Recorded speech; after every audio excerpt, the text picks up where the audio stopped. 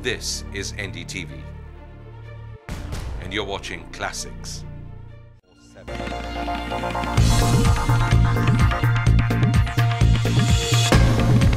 Hello and welcome to Walk the Talk. I am Shekhar Gupta with my youngest guest ever. And also, she's perhaps the most loved teenager in this country since Sachin Tendulkar burst on the scene. No prizes for guessing. Sania Mirza, welcome to Walk the Talk. Pleasure. And welcome to Walk the Talk in your own school, which you just left last year. It's even a greater pleasure to be here after about a year. So it's just so lovely to see all my school uniform again. Yeah, and but you don't have to study, no exams, no nothing. That's the better part of it. So I don't have to write my exams and I don't have to study.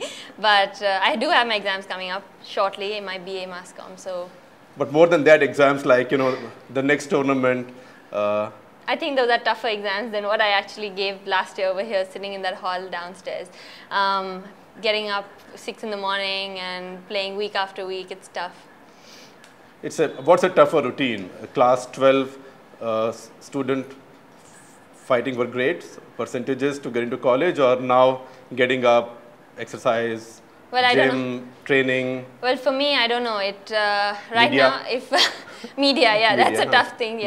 No, but I think right now for me, it's the tennis that is really bad, because I have to get up in the morning, and every single day of my life is just practicing about 8 hours a day. So I mean, I'm sure for people who are trying to get 95% in their boards, also it is the same thing. So I guess it's wrong to compare both these things, but I'm sure it's tough in their own ways.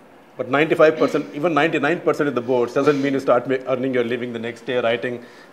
Yeah, but I think for some people it's very important for them to get 95% or 93%. But when I gave my boards, I just wanted to pass. So that was just. But you did fine, yeah? I did okay, yeah. I got about 64, so it was okay.